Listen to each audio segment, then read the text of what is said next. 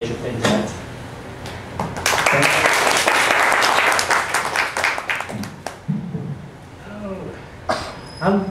So I first met CL and Audrey under quite mysterious circumstances. So back at the very beginning of last year, Loomio was in a relatively early stage, and it had been used by activist groups and government departments and small community organizations. A lot of the use was inside New Zealand, and then one day we saw some interesting groups sign up from Taiwan. And I can't remember exactly how it happened, whether I sent an email or whether, I'm not sure how the first email exchange happened. But we got in a conversation about what was happening in Taiwan during the Sunflower Movement. And hearing about that mass mobilization and the way that it was being coordinated and the way that it was being supported by a community of technology-enabled, social enterprise savvy, it just felt like we'd connected with another community like Inspiral in another part of the world, engaged in the kind of horizontalist activism that we had been involved in at the very beginning of Loomio. So it was this really inspiring connection for us, and we were on some interesting video calls, I think, while the occupation of the legislature was underway, and we did some late night development sprints to build some custom features. Yeah, so it's really nice to be here 2 years later. I met CL in person in Washington, D.C. at a very strange conference that we didn't really realize when we signed up was organized by Disney Corporation, pretending to be this sort of youth activism forum. And we got to speak. They flew CL from Taiwan to Washington, D.C., and they flew me from New Zealand to Washington, D.C., so that we could speak for 3 minutes each during the lunch break. So this is a much more pleasant setting. Rich talked a little about the Loomio team. So Hannah and James and Rich and about 10 other people, mostly back in New Zealand, some in the US. And each one of us comes from everyone in Loomio comes from a very different background, like a very, very, very diverse range of previous lives before we gravitated to this idea. So I'm going to just share a little bit about my personal story and how I came to be working in Loomio. And then I'll talk a bit about the way that Loomio is developed and where it's being used in the world, and where it's going next. So a few years ago, I started a PhD. I was going quite rapidly down this traditional academic track, and I was studying the evolution of collective intelligence. I started a PhD in cognitive neuroscience. And I was really interested in this question of why humans, as far as we know, like as far as Western science knows, humans are the only species that has this cumulative effect of technology, of socially exchanged information becoming more and more complex over time. So each generation is able to do things that the previous generation was unable to do. And as far as we know, no other species does this, even very closely related species. So I was sent to Texas to work with chimpanzees at a primate sanctuary. And I was teaching them to use touchscreens to just sort of look at to see if we could uncover something about, the root causes of why humans, but not chimpanzees, show this increasing social evolution, cultural evolution over time. It was very interesting work, very strange working with chimpanzees that really like throwing things at people and are really intensely strong. Like chimpanzee muscle is 8 times stronger than human muscle for the same volume. They're really amazing creatures. And I got into this work from an animal rights background. So I think there's something really powerful when people think about humans as a species among other species. Really sort of practicing some humility and getting over this idea that we're at the center of the universe. And in the course of that research, I found out that the primate sanctuary where I was working was actually a front for a massive breeding center where the American government is breeding thousands of owl monkeys and squirrel monkeys and selling them into biomedical testing and pharmaceutical testing. So this was a real turning point for me. Like I was sort of heartbroken at the idea that my research was legitimizing this systematic suffering. And so I made the decision. I mean, I was already feeling this, something that probably a lot of people in this room have experienced themselves, was feeling within academia that it's a really powerful institution for gathering knowledge, for learning, but so often it feels so disconnected from anything meaningful in the real world, and the time scale on which it operates, the production of knowledge translating into anything that impacts on meaningful problems is so painfully slow. That in combination with finding out about this breeding center, I threw the whole thing in. So halfway through the PhD, I just chucked it in. I went back to New Zealand and I got involved in grassroots organizing and community activism. So along with Hannah and Richard, we founded an artists and musicians activist collective, organizing around social justice issues and humanitarian causes, anti-surveillance activism, human rights activism. And then in 2011, something really interesting started happening. These images of this wave of social movements, just started sort of flooding through social media. So, from Tunisia through to Egypt, Tahrir Square uprisings, the Arab Spring, through to Latin America and Spain with the Indignados and 15M movements, and then finally Occupy Wall Street in Zuccotti Park in New York. And then from there, Occupy movements springing up in more than 800 cities around the world. And I'd never seen anything like it. It was like this sort of, it just seemed like the characteristics that each of these movements shared. So they're all different, they're all adapted to local conditions, but the parallels between them were really striking. So they were all explicitly non-violent movements. They were all organized in a way that was directly democratic and participatory. They were non-partisan, so they're not aligned with any particular political party. So this is Wellington, New Zealand. And you can tell that it's New Zealand because everything is very small compared to the rest of the world. And because there's this horrible statue here of rugby players reaching for a rugby ball, which is like a symbol of national pride. But there was an occupation there, like in 800 cities around the world. People who have never met each other before, coming together and just sitting down in a circle and talking, and organizing themselves in a way that is committed to hearing all of the voices in the discussion. Really hearing the intelligence of everyone in the community and feeding that into a deliberative process where decisions are made that reflect the interests of everyone involved. So there were three specific features of all of these movements that really, really struck me. And the first, I don't know how these terms translate. These are not words that are commonly used in English. They're kind of academic jargon terms, but each of them represents quite a simple and important idea.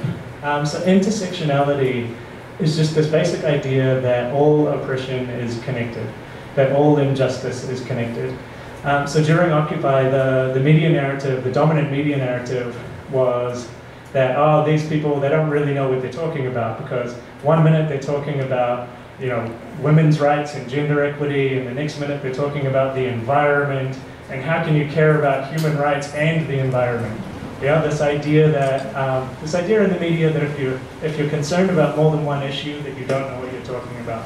And intersectionality just totally rejects that idea. It's a recognition that environmental destruction is intimately linked with capitalism and intimately linked with patriarchy and all other forms of oppression.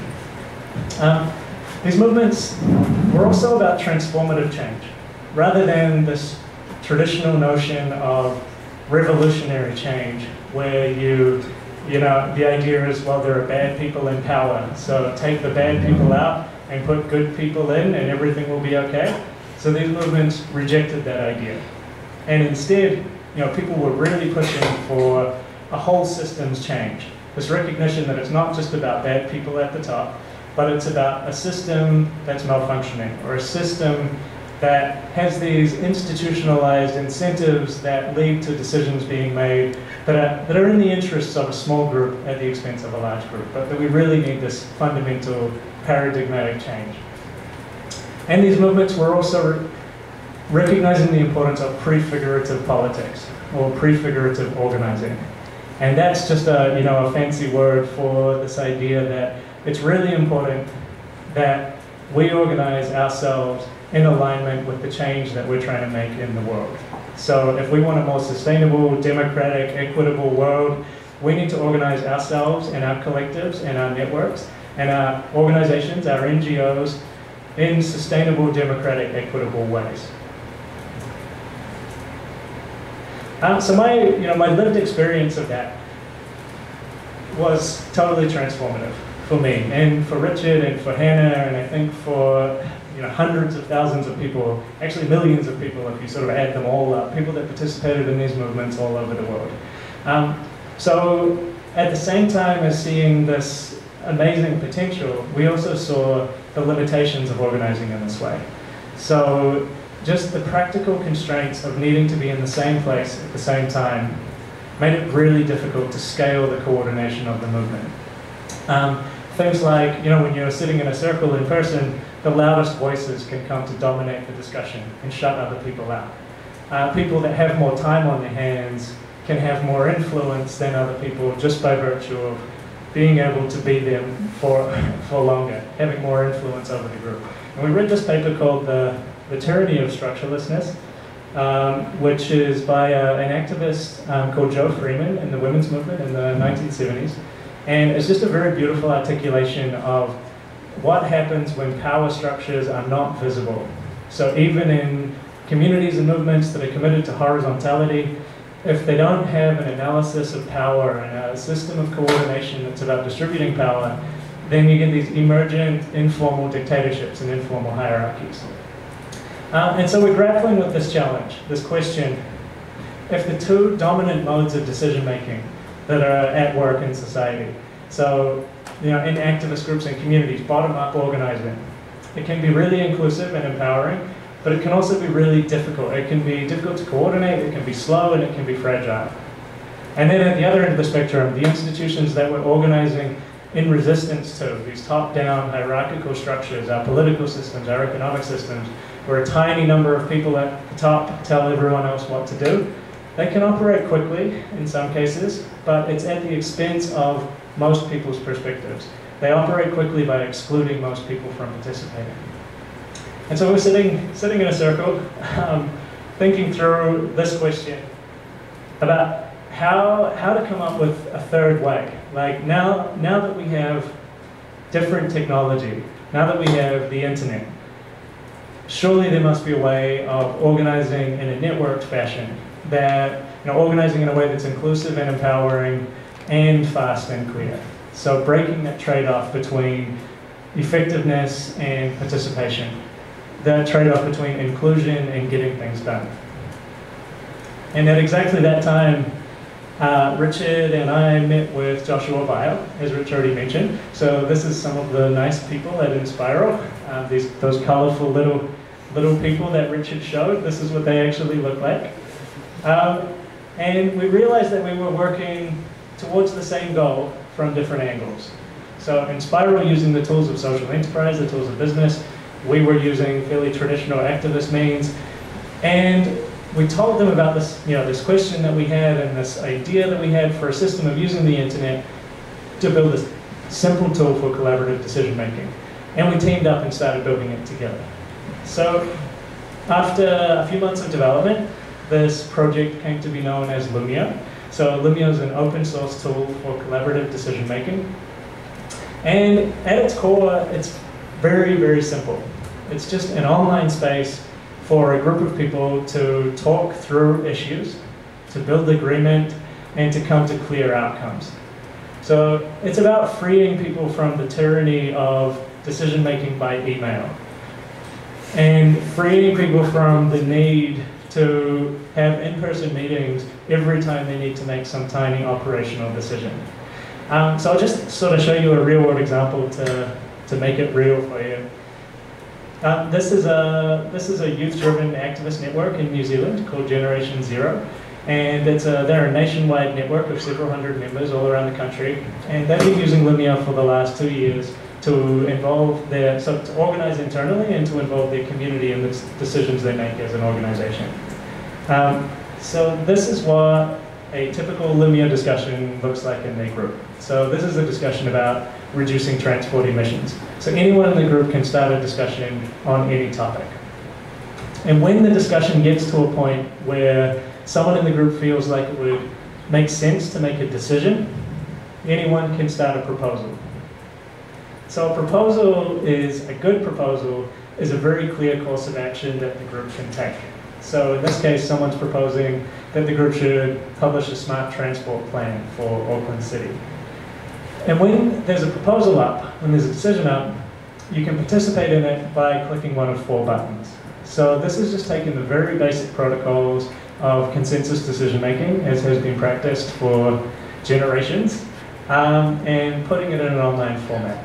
So you can agree with the proposal, which means you support it, you want it to go ahead. You can abstain, which either means you don't have enough information or you don't really mind, you're happy for the group to decide. You can disagree, which means you don't think it's necessarily the best idea, but you're happy to go along with the group. You're not going to stand in the way of the group if everyone else thinks it's a good idea. Or you can block, which sometimes that's a register of a strong objection in some groups. Other groups use that as a veto. Depends on basically try to leave it as flexible as possible so groups can implement it in the way that works for them. And when you participate in the decision, you're prompted to give a really short, like Twitter-length summary explaining why you've made the decision you've made. And people are able to change their position in response to concerns that are raised and in response to new information. So the discussion continues. Proposal always has a deadline, so you always come to a conclusion. And whether it's agreement or not, you come to a conclusion. Groups that use it really well will go through this flexible process where they'll develop proposals together, where concerns are addressed along the way in the discussion, and they build agreement and shared understanding and come to a solution that works for everyone. And so as soon as we got a prototype online, a very, very rough prototype that was literally a pie graph and 4 buttons, nothing else. There was no comment thread, nothing else. It started getting picked up in some really interesting places.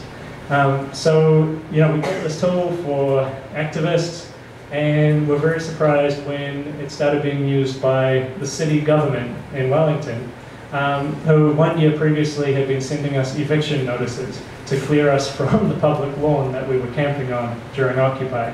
And they used Loomio for involving citizens around Wellington in collaborative strategy formation. It was about a strategy for managing alcohol in the city. And then it started getting picked up internationally. So conference organizers in India started using it, through to grocery cooperatives in San Francisco, through to high schools, networks of preschools, families using it to make decisions about where to go on vacation, like really, really diverse use cases. And now we've gotten to the point where more than 20,000 groups have made more than 35,000 decisions, and it's really just growing from here. So the first large-scale use case outside of New Zealand was in the Hungarian student movement. So Hungarian student activists took the code and translated it into Hungarian, and they organized large-scale protests in response to government education cuts. Really effective mobilization, and they got the government to back down on their proposed cuts. They occupied universities, they occupied government buildings, and they really forced the government to listen. This is Puerta del Sol in Madrid. This was earlier this year. So some of the people that were in Korea with CL and Richard and Hannah and I are from Madrid. They were involved in the 15M movement. They were involved in Podemos. They introduced Loomio to the Podemos movement. And a few months later, we had 20,000 users in Spain. They've used it in small-scale working groups in different communities all over Spain. In New Zealand, the government, earlier this year, the government statistics department used Loomio to involve citizens in collaborative discussion about the way the census, the questions for the 2018 census have developed. And as a result of that consultation process, online and offline, and discussion, particularly with people in the LGBT community in New Zealand, the New Zealand government has now decided to set a government standard for the collection of non-binary gender identity data, which they're claiming is a world first. So really interesting to see actual listening. I had to put this slide in, of course, otherwise CL would be very angry. So I only know the way that Audrey and CL and others in the GovZero community have been experimenting with Loomio, largely from Audrey's blog posts, and learning that the sign language, or the signing working group, used Loomio to discuss and maybe make decisions about the hand signals that were used in the decision-making process. That made us very, very happy. This is the team, the Loomio team, or most of the Loomio team. So you can recognize Hannah and all the people back home. So we're organized as a worker-owned cooperative. We're also a social enterprise. So this means we have a social mission in our constitution, and as a cooperative, the organization is collectively owned by all the people working in it. So we're democratically run and collectively owned. Yeah, I was just gonna, I'm out of time. I see a flashing 0, but just very, very quickly. What we've seen through Loomio is, it's really easy to get a very positive impression of what's happening in the world. So we're contacted by these amazing grassroots activist groups that want to use this technology to increase their effectiveness in the world, to organize themselves democratically and effectively to make real change.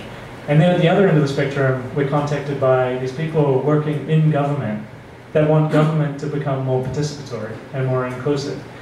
And these people are all pushing in the same direction from inside and outside government. They're really all pushing towards this situation where our institutions are actually controlled by the people that they supposedly represent. Where people who are affected by the decisions that these institutions are making are involved in making those decisions. So it's sort of this feeling that the structures themselves are very resistant to change in New Zealand, and I get the sense that that's true here as well, and in pretty much every country. But the people within those structures seem really ready for change. Not everywhere, but in many places. So just, I don't know, it just feels like this time where the world is waking up to the idea that our institutions are made of people and that people want change. So thank you very much for having us here. 好，谢谢 Ben 告诉我们他从这个跟星星一起做实验到觉得人类为什么这么神奇，可以一起决定事情，到为什么我们还不能一起更大规模地决定事情的这个心路历程，哇，好长。